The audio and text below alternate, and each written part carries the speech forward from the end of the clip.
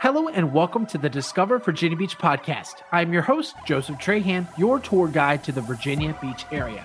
If this is your first time listening, I am so glad you found this show. Each week, I publish a new interview with locals ranging from musicians, government officials, CEOs, artists, and much more. And my aim is simple. It's to help you discover, define, and then go out and do exactly what you're looking for during your next vacation, relocation, or outing to the Virginia Beach area. And if you're looking to join in on the conversation, take part in monthly giveaways, and get your hands on my custom event calendars, head on over to Facebook and send me a friend request. That's Joseph Trahan. And check out my Facebook group of nearly 50,000 fans of the Virginia Beach area. Don't worry about writing anything down. The links for each episode, along with the Facebook groups, will be in the description below and also in the show notes. All right, here's the show. Today, I'm joined by the very talented musician, Bennett Walker Wales. Bennett, it's great to have you on the show. Welcome. Yeah, thank you so much for having me, man. I appreciate it. Absolutely.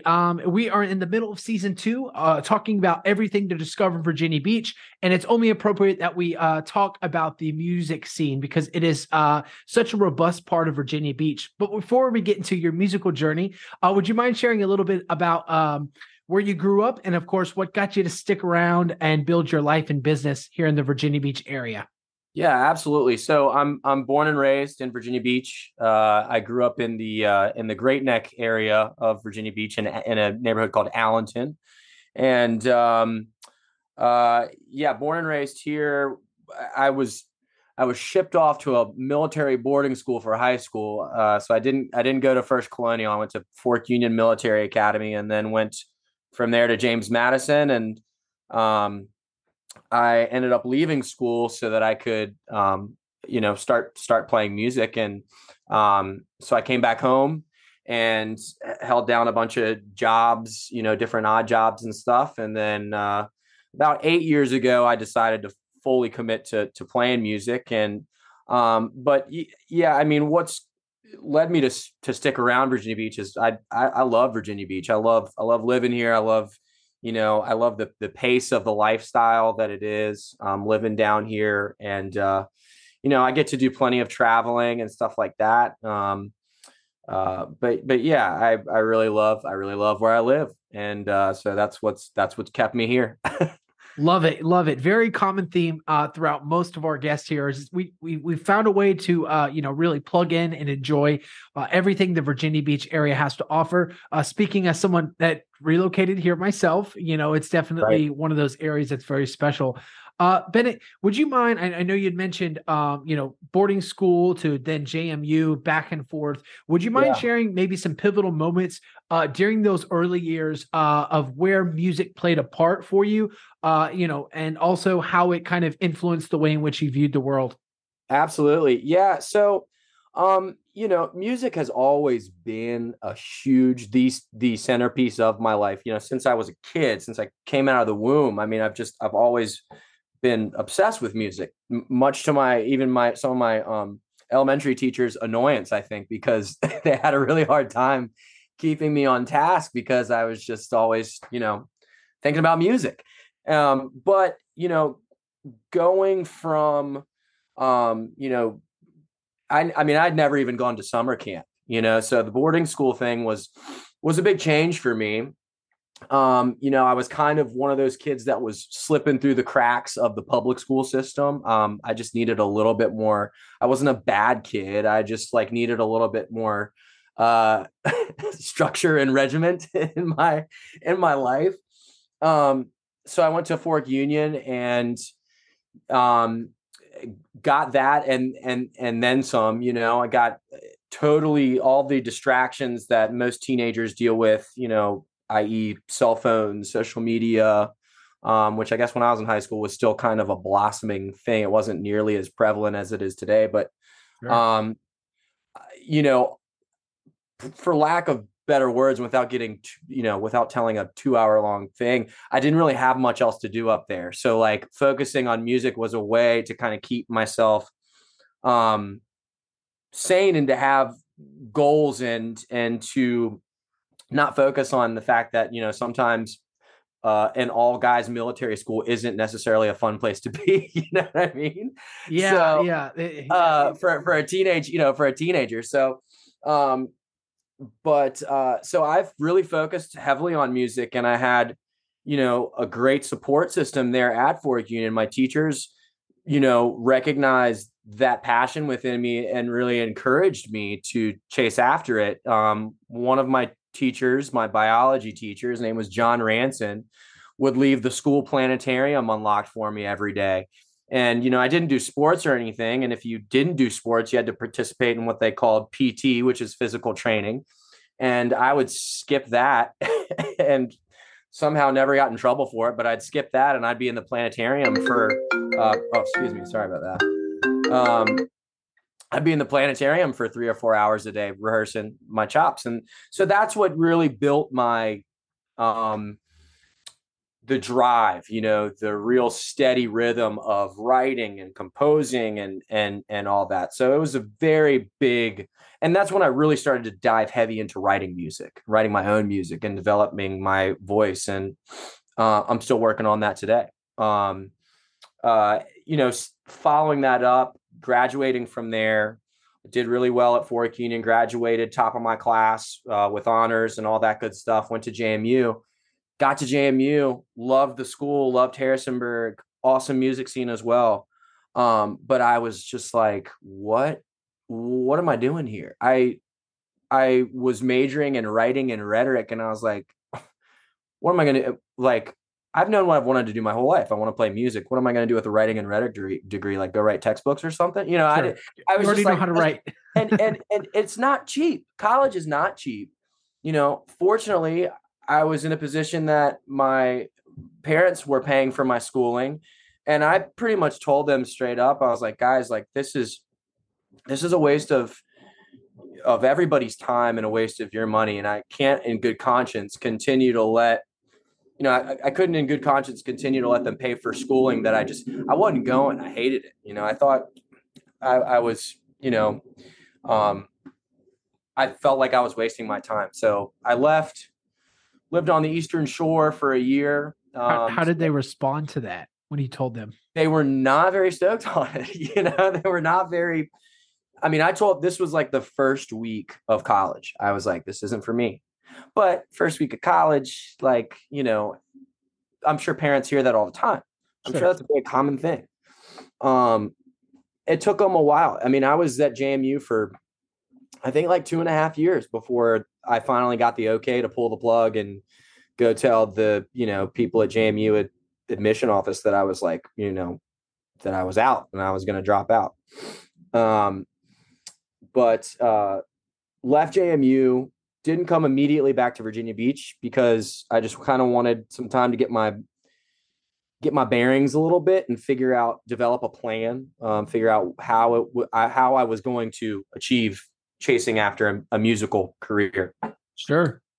So I moved to the Eastern Shore and in exile and solitude, and lived over there for a year working on cars, which was like the most I'll never work on I will pay whatever it is for someone else to work on my car. I'll never work on cars again. It's very tough work and your hands get beat up a lot and everything else. But I was there for a year working on cars and writing music and kind of figuring out how I was going to attack, getting after music as a career.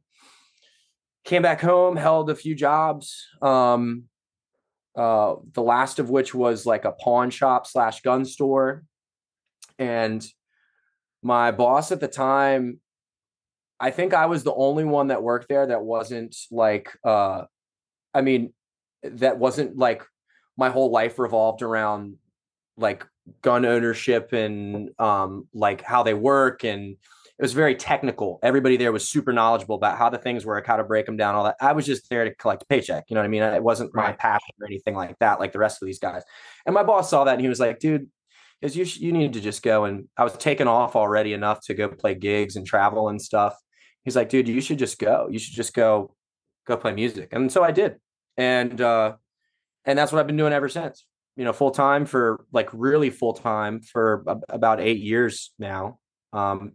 and that's where I'm at now.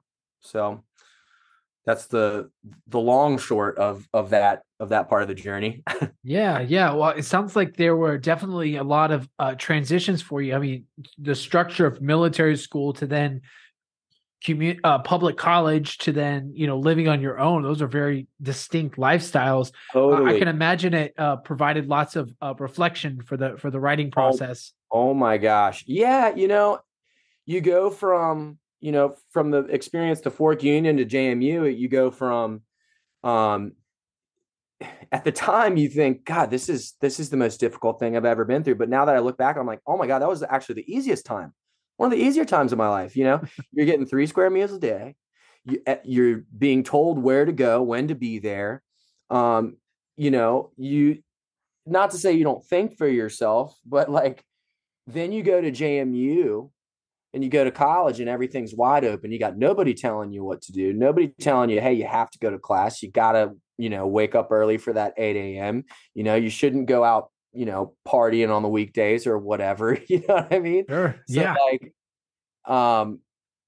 lots of change, lots of reflection. I had a lot of crazy stuff happen during my college times, like my being older. My parents got divorced when I was in college. That was a big time of like reflection. Oh, It's wow. different. It's different when your parents get divorced when they're older, when you're older, because you see everything, you kind of see everything a little bit more for what it is and what's happening. And it was a little challenging. It was challenging for me to but like everything that I've done, music is kind of what has always been my outlet, my channel. I can use that to fuel.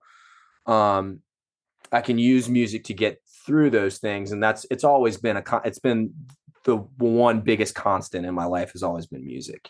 So Sure. I I mean, mean, any music artist. plays yeah, absolutely. Music plays a huge part in a lot of people's lives. Not Yeah, downplaying the events that you went through, but sure, it no, is a very common theme yes. outlet to have, and to take it a step further is very admirable to pursue. The music and the writing process. Do you remember your first instrument that you learned to play? What Well, was it?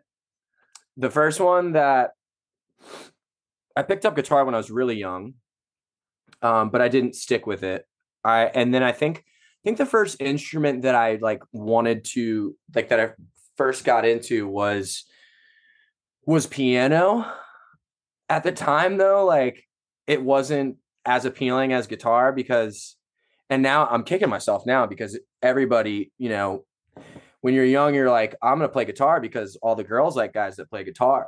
Sure. And now I'm like, God, like everybody plays guitar, nobody plays piano. Maybe I'd be killing it if I was playing piano. I don't know. Who knows? But uh I picked up piano. I had a really great piano teacher.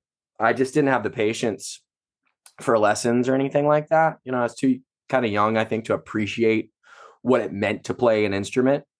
Um and so I was self-taught for guitar. I tried drums. I really wanted to be a drummer, like really badly wanted to be a drummer. But one of my friends was a lot better than me, and we had a band of just the two of us, and we would jam at his house. And it was obvious that I had to let him play. I had to pick a different instrument because he just Sure. Yeah. he was a natural. He was a natural at drums. So all roads kind of led me to guitar. And then once I got to military school, I was like, oh man, this is what I'm going to focus all my free time on, which was trying to teach myself how to play guitar, get proficient with the fretboard and knowing where notes are and all that stuff. And I'm by no means I'm not a music theory guy. I learned that stuff when I was really young. I was a classically trained vocalist and learned how to read music and stuff, but I can still read music. It just takes me a very long time, Sure. I can imagine there's a lot more technology involved too. Sure. It's not No, just the yeah, not just the chords anymore. I mean, you're talking everything from the soundboard to the amps to the different pedal. the Yeah, pedals you can incorporate, electric, absolutely. acoustic. Absolutely. Yeah. And so, what ended up happening is I just became I'm a really strong rhythm player. I only started playing lead, well, attempting to play lead, a few years ago when the gigs started getting longer, and I was like, man, I've got to play for 4 hours. I need to like figure out how I can extend some of these songs to kind of fill up some of that time. And so I bought one of those loopers, and you with those things they're so much fun because you just, as long as you're on time, you lay down a rhythm track and then you can just practice. It's great. It's great for getting your fluency on the fretboard up, and for practicing your chops and stuff like that. So, but my main instrument has always been my voice, guitar, and I still play some piano. I love messing with the synthesizer, but it's totally secondary to singing. That's my real, like, as long as I don't lose my voice, like if I lose my hands, like I'll be okay. I'll still have singing. That's like my main instrument there. So I love that. And I appreciate you opening up about that, Bennett. I mean, going through those different transitions, it's very difficult for anybody, and including somebody like yourself, where you realize at a very early age you weren't the normal mold for the systems that were kind of in place for you already. So you kind of had to figure that out along the way. I understand you were featured in an article by the the Daily Discovery Songwriter. You reference, music and songwriting kind of as like a garden, and also, oh yeah, you're planting seeds and allowing the time to grow. During that season of your early start of your career, looking back, are there any moments of clarity as far as what type of seeds were being planted during that portion of your time? Yeah, there. Yeah, I mean, there. I have. I don't. I've always felt that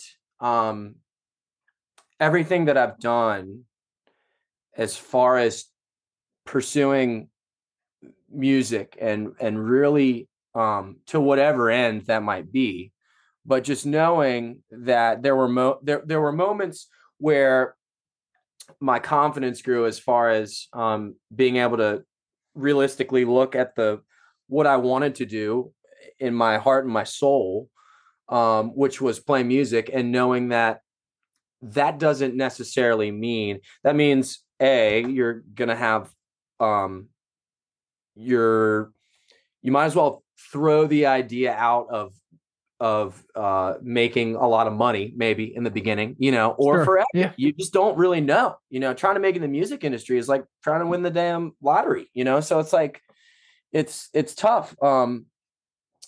But there were moments where I would have opportunities happen for me, whether there be playing a good show or writing a song that I felt that I really resonated with, that I was like, you know what, this is what I'm supposed to do. I don't know where it's going to take me or where I'm going to end up, but I know that that's what I want to do.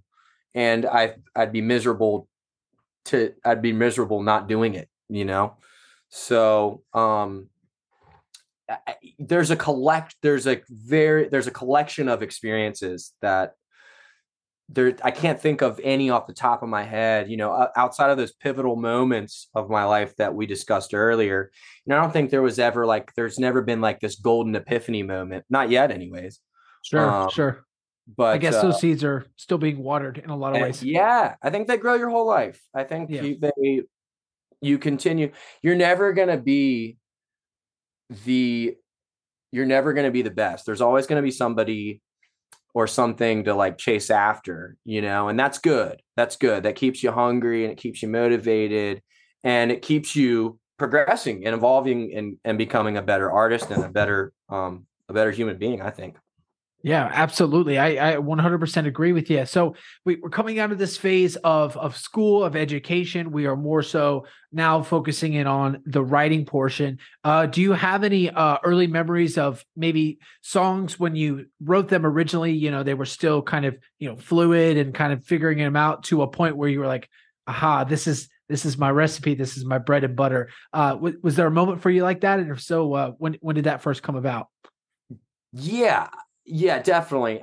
When I was younger, when I was in high school, and I think it's fitting. I think back on it now and I laugh about it. But when I was in high school, I was this very elitist punk rock kid. And if it wasn't punk rock, I thought it was trash. I was like very, very, and,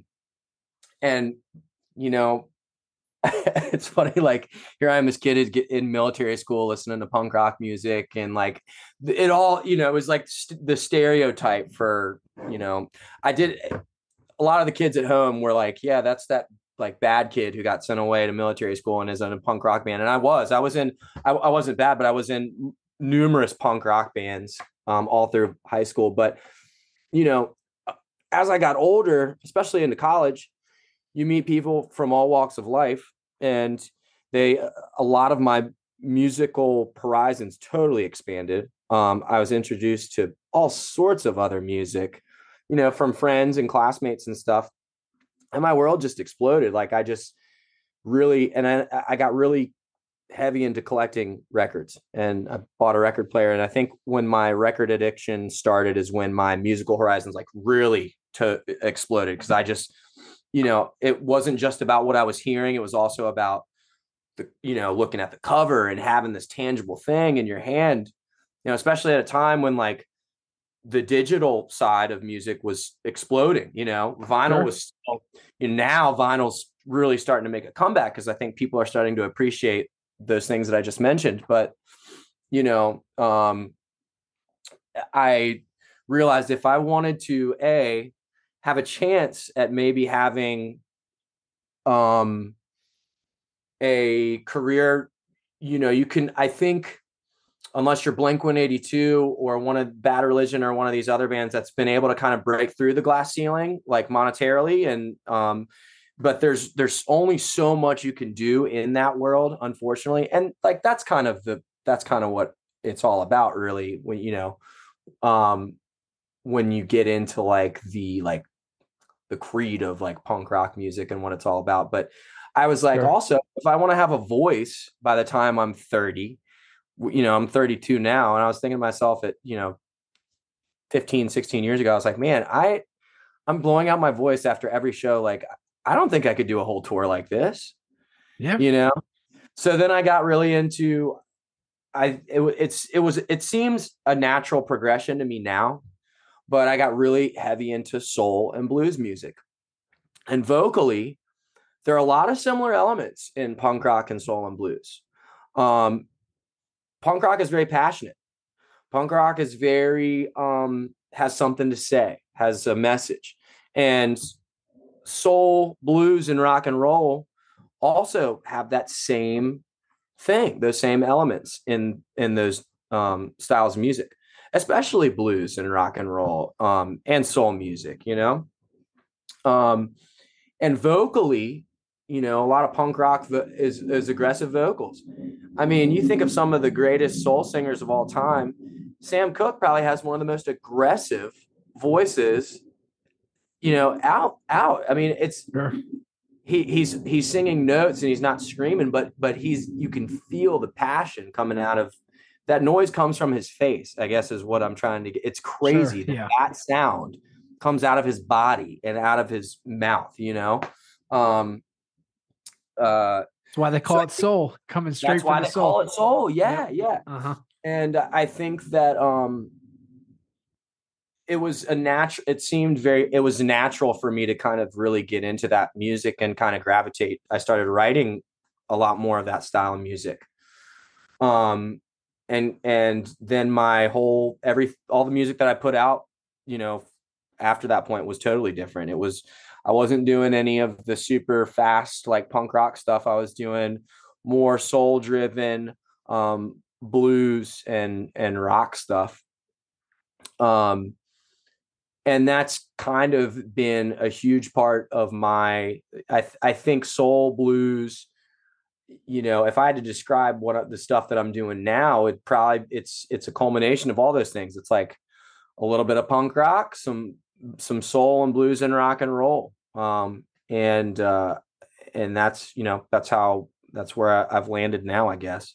Yeah, and absolutely. And listening to your music before the episode, you've really done a good job about harnessing the different elements. Just playing in those different parts and those different roles and expressions really helps, accent your voice and in a way I think is really interesting and creative, considering, with all the technology and music out, it's hard to be a Blink 182 in the words of punk rock. It's not just a phase, it's a lifestyle. You gotta really embody the element of, as you said earlier, it's not just about the money, it's about expressing my voice in a way that's going to help me connect with my inner self, with your soul. Exactly. And it wouldn't be fair to just talk about your struggles and also your journey, because you have had quite a bit of success. Would you mind walking us through now, before you went into the solo route? Would you mind talking a little bit more about the I think you just called it the Bennett Walker? Was it the Bennett Walker band? Or what was the band prior to your solo journey? The Relief. Gotcha. Yes. It was Bennett Wales and the Relief. Yeah. Bennett Wales and the Relief. Gotcha. Right. Would you mind unpacking that for us and talk about some of those successes and obviously what comes with it, the growth pains that comes with getting a little bit more popular and a little bit more busy? Sure. Yeah. So the Relief was like probably the first band that I've been a part of that actually we were a very hardworking group. We worked our tails off, and we spent the first 3 years a lot of that like traveling, trying to playing festivals, playing Sweetwater Music Festival and playing Mountain Music Festival and summer camp and playing a bunch up and down the East Coast, playing some locally as well. But we got to a point where we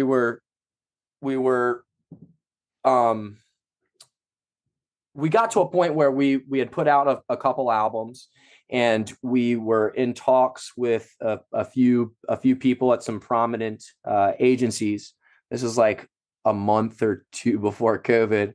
And I think you can imagine what happens next. COVID comes, and all of a sudden, all those people that we had been dealing with no longer worked at these places because, a lot of these bigger agencies, what they ended up doing is laying off, 60-70% of their agents, booking agencies and some management agencies, everybody.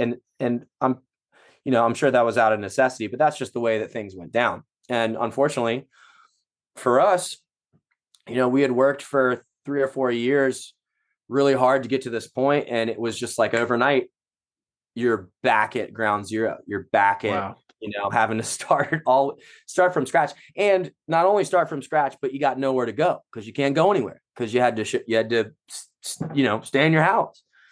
And that really, I think, as far as the morale of the group, it really was just a huge hit to us, and understandably so. And at that time, some of the guys were also had young children and wives and things like this. So, it gave everybody an opportunity to kind of focus a little bit on family life, which I think is really, really important. And so, during that kind of downtime, a lot of things change and people's lives change. I mean, you're almost, it was about 2 years of that. So, right. I, not married, don't have any kids. Different lifestyle altogether, right? Yeah, different lifestyle. And so and also I was already supporting myself on music at this point, so I had to figure something out because I didn't have another option really. So, I started writing custom songs for people during COVID, and I called it the Song Shop. And so basically the way I set it up was like, people could send me a message or an email and they say, hey, I want a polka song about ham sandwiches. Write me a song. And it was all donation based. So people could pay whatever they wanted for the song. Sounds like the original ChatGPT idea right there. Yeah, maybe. Yeah, kind of. But but this just like exploded. And next thing I knew, I had like all the local news stations like at my door, like calling me, and radio stations and stuff. It like became this huge story. But I was like, man, I've it got me into this rhythm of writing. I was turning over a song a day, and Sure. I would mail them the handwritten lyrics, and then I would perform the song live on Facebook Wow. So every cool. night. So Every cool. night at 7 o'clock, I would perform one of these people's songs. And so that became, and people were incredibly generous in what they paid for some of these things. I mean, I was blown away. I was blown away by the generosity of some of these people that with their donations for these songs. But it got my gears turned. I was like, man, I know I've got something. I'm not the greatest songwriter in the world. I'm just trying every day to become better, but I know I've got at least enough. I've got enough juice in the songwriting machine within me that I can do something like this and support myself. And I was like, you know what? I needed a creative endeavor at that time. I was like, I'm going to write a solo record. So I did. And I wrote a solo record. Some of the songs from the song shop ended up being on this record. I'd say about half of them actually were probably song shop songs from my introducing Bennett Walker Wales record. And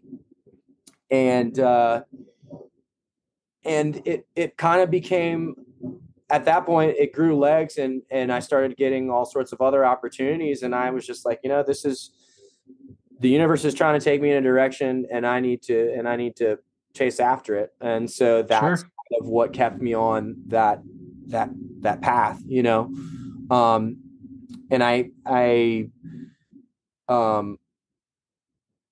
worked with my drummer for the Relief, Drew Orton, one of the best drummer I've ever played with, and I think not only one of the best drummers in Hampton Roads, but I think one of the best drummers in the country. Shout out to Drew Orrin. Shout out to Drew Orton. We've been working together for almost 10 years, and he played drums on my solo record. We're involved in a new project now, which we can talk about a little later. But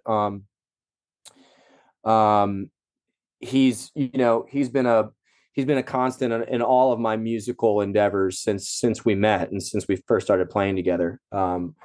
But yeah, that's kind of what drove me to writing that record and starting that project. Yeah, that's wow, what a great idea. And at a time where, your back was against the wall, you were alone, and in a lot of ways, your band had essentially had to prioritize other things, and the world itself was upside down as we knew it. So Sure. well, thank you for doing that. That's really cool story, and I'm sure that's what drew a lot of the local news stations in, is just something that is very creative and unheard of. And if you weren't a good songwriter before writing a song a day for like a year and a half, then you are now. It's like, yeah, it was like going to the gym, but the songwriting gym, I love that. Any favorite songs that stand out to you, maybe that didn't make the debut album online, that you still kind of think about and chuckle, or maybe are meaningful to you?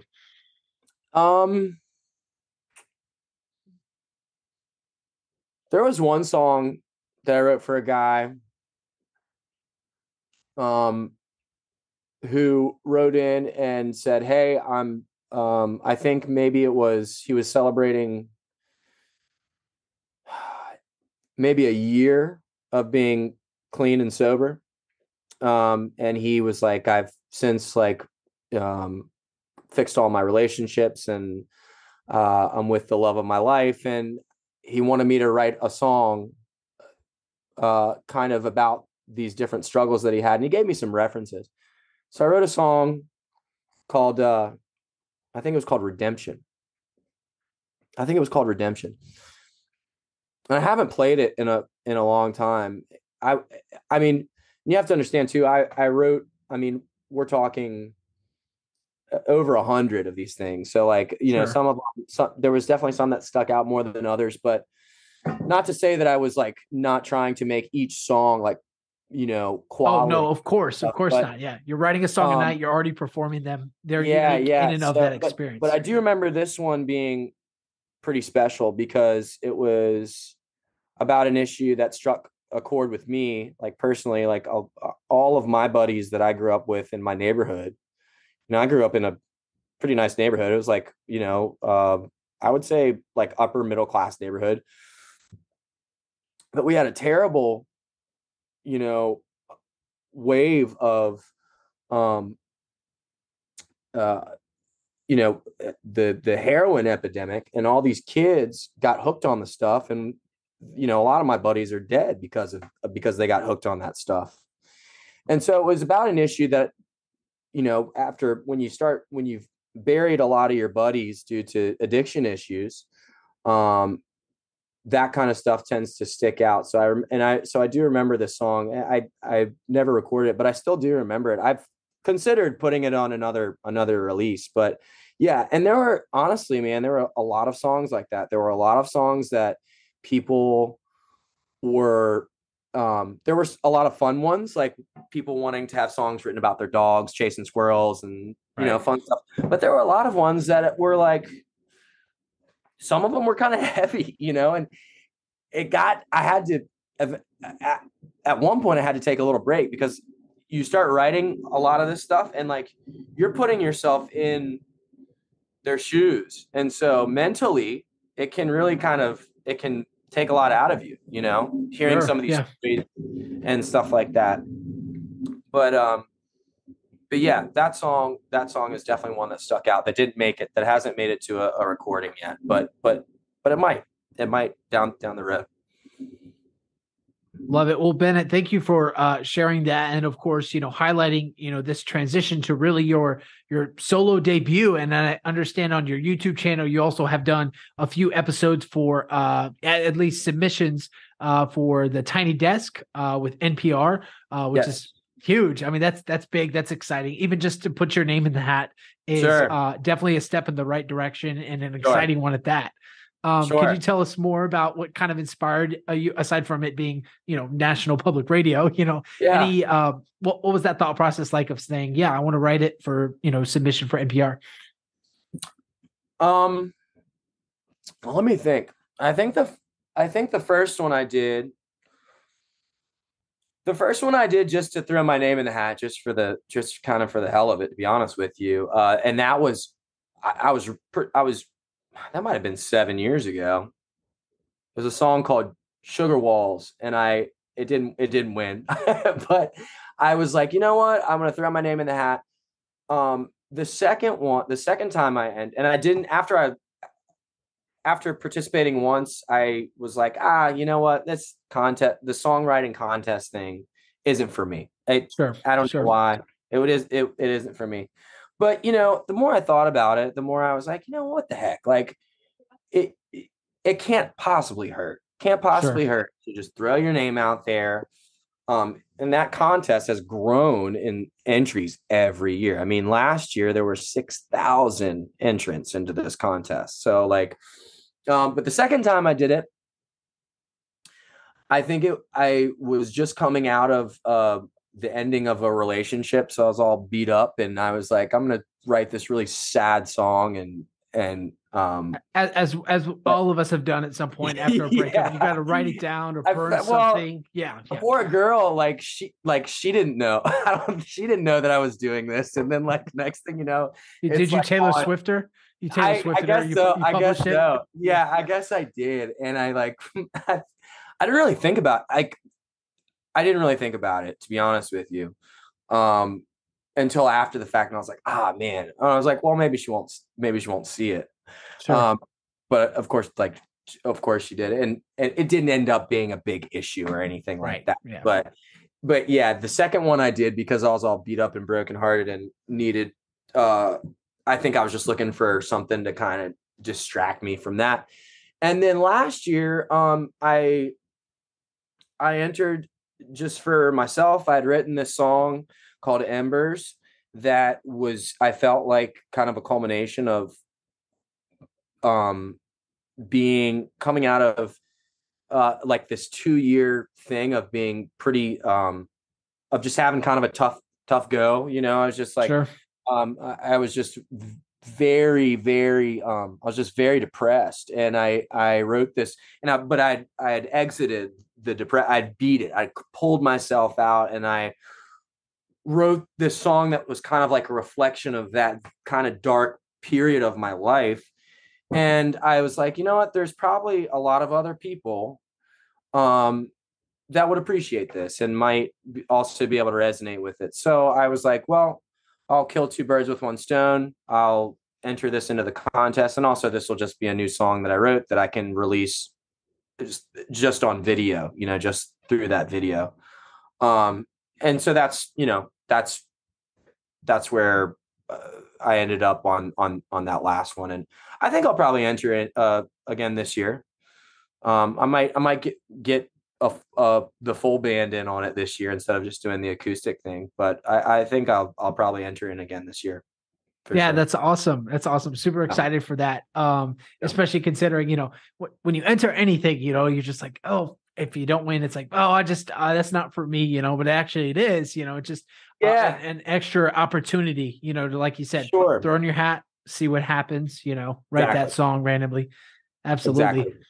Well, Bennett, looking forward to future endeavors and future projects projects, excuse me. Is there anything on the horizon that you're excited about that you might be able to share with us in a little bit more detail of what we can expect from you in the future?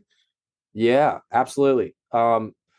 Going to record some new music this weekend with my new band, which we haven't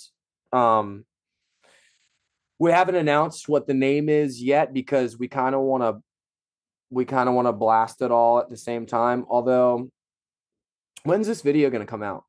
So this episode is going to be airing in the springtime of 2024, and then I'll use some of the clips for like teasing the video up. Oh, okay, all right. Well, then I can tell you. You. So I've got a new band. It's called the Kubatons. You know what a Kubaton is? I don't. What is a Kubaton? I got the name from watching The Righteous Gemstones. I don't know if you've ever watched that show before, but it's absolutely hilarious. Kenny Powers directed it. Okay. But anyway, I'll have to check that out. So it's so funny. But a Kubaton is like a little self-defense. Like, have you ever seen, like, you see them on people's keychains? They're like little batons about that big, and they're like little self-defense. You can put them on like pressure points or like, they're like a self-defense keychain, basically. Sure. Is it kind of like a ruse, like it's a gag gift kind of deal? Yes, kind of. Like you can find them at gas stations and stuff. You know what I mean? But I don't know. For whatever reason, I like the sound of the word Kubaton. Like it's just funny to me for whatever reason. But the scene in Righteous Gemstones is really funny. If you get a chance, you can just Google Righteous Gemstones Kubaton, and like it was something stupid. Needed a band name. Didn't want to. We had started writing this music, and we wanted to be a band entity, and I didn't want it to be because I'm playing with such high caliber level players that have their own history and their own can hold their own in their own right. So like we wanted to make this a band entity and not Bennett Walker Wales with a backing band. Sure. Yeah. And I'm writing I'm writing the music and I'm writing the lyrics and stuff like that. But it's I'll bring an idea to the table and everybody gets in on it. Everybody's getting on the ground floor of the creative process. But it's called the Kubatons. This weekend, we're going to Bakery Recording Studios in Richmond to record our debut EP. It's going to be 4 songs. And I'm really, really excited about that. The songs are really, really fun. They're really good. I can't wait to bring them to life. The guy that we're recording with is a buddy of mine. We've wanted to work together for the last couple of years, and finally both of our schedules have lined up so that we can make it happen. And we'll be playing a bunch of shows and doing some touring and stuff like that in 2024 as the Kubatons. And honestly, that's good. That's like my main focus. All my attention is kind of on that right now. I'll always have my solo stuff. I'll never quit writing stuff for, songs that'll just be for me, but, sure. playing music with other people, especially your buddies, is so much more fun. It's so much Absolutely. Yeah, fun, it's and part of the community. it's Yeah. part of the community, and it opens up this whole new world of possibility and what you can do sonically too. And anyways, but yeah, that's the latest endeavor as far as musical endeavor goes, is That's so focusing. much fun. That's incredible. Yeah, Can't yeah, look I'm forward excited. to. I'm very excited to look forward to. You said the Coupetons. Yeah, it's called Kubotans. Kubotans. Coupetons. All right. Kubotans. Yeah, Perfect. Perfect. Well, yeah. Let me know when it drops, and I'll I'll for clip this sure. segment here, and we'll ramp it up and exciting. And for those listening now who are like, why are we editing in the middle of the video? Because that's what we do here at Discover Virginia Beach. We are here to discover everything in live action as it's happening. And with that said, Bennett, I know you got to get back to it. You got to get back to writing songs. Got to get back to work. I wish I did have to do that. I've got to get back to doing laundry. That's why we're having this Got to get meeting back to in my doing kitchen laundry. right now. I'm actually doing laundry too. Is this laundry hour? Is that just how It's this gotta works? be. It's gotta be laundry hour. Maybe there's a song idea in there somewhere. I don't know. Laundry hour. Yeah, there you go. There you go. All righty. With that said, we're going to move into our last section here. It's going to be rapid fire. These questions are quick and fast. You can answer with as much or as little detail as you want. Are you ready? I guess ready as I'm gonna be. Yeah. All right, let's start off simple. Acoustic or electric guitar for just a casual jam, whether you're listening or playing along. Acoustic. Favorite song to perform live to, whether you're copying another song and covering them, or you're writing, singing one of your own. I would say covering John Mayer Gravity. Classic. Would you prefer running on the beach or hiking in the woods? Hiking in the woods. Any woods in particular here in the Hampton Roads, Virginia Beach area for our hikers out there? First Landing. I mean, you're not hiking so much as you're walking, but you kind of get a little dose of both. You can get the beach if you get close to the Narrows out there, or you can go on the other side and hit the trails and stuff. But yeah, hiking in the woods is definitely preferred. Classic. Love it. Love it. Is there a book or movie that has greatly influenced you in the way you write music and kind of view the world in general? Yes, there is. 2 seconds. Let's see it.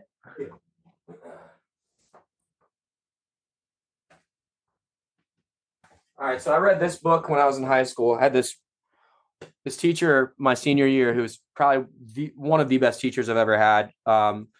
Very pushed all of his students to really be creative, had so many creative projects and stuff that we did. But anyways, one of the books that he had us read was this one. It's called Portrait of the Artist as a Young Man by James Joyce.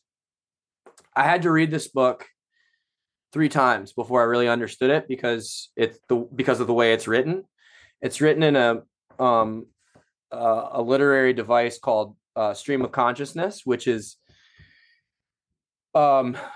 it was a very difficult read, but the most rewarding. And it's, long story short, basically the story of, it's James Joyce's life, but he uses a fictional character to describe his discovering that, hey, I'm a writer, I'm an artist, this is what I want to do for the rest of my life. Bunch of really cool references to like Greek mythology.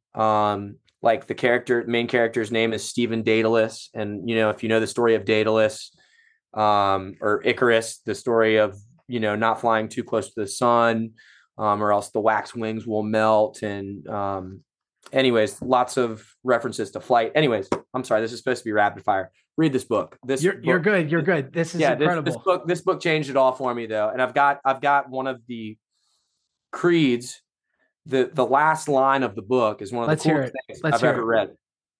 So, discovering that he's an artist, he says, "I will not serve that in which I no longer believe, whether it call itself my home, my fatherland, or my church, and I will try to express myself in some mode of life or art as freely as I can and as wholly as I can, using for my defense the only arms I allow myself to use: silence, exile, and cunning." And I've got silence, exile, and cunning tattooed across my chest. So yeah, this book changed it all for me. Love it. Love it. Right. Bennett, thank you Yes. for sharing that. And thank you for the conversation. That's a great place to end it. Yeah, With dude. that said, Thank you thank so much you. for having me. I really, Yeah. really appreciate it. This was so much fun. Absolutely. And thank you to our dedicated listeners for checking out another episode of Discover Virginia Beach podcast. Definitely go and check the link in the description below for all the great things Bennett and his soon to be newer band has coming up. And of course, Bennett, it wouldn't be an episode of Discover Virginia Beach without rolling out the red carpet for you. This is your time to share anything else you might like to promote or any final message for the audience. The floor is all yours. Oh, thank you. Yeah, no, just thank you so much for having me. I would encourage anybody who's listening to just check out my music. You can check out my previous project, The Relief, on Spotify, and you can check out my solo work, Bennett Walker Wales, also on Spotify. And soon you'll be able to hear the Kubatons on Spotify as well. But yeah, thank you so much for having me. I appreciate it. Very exciting. Thanks again, Bennett.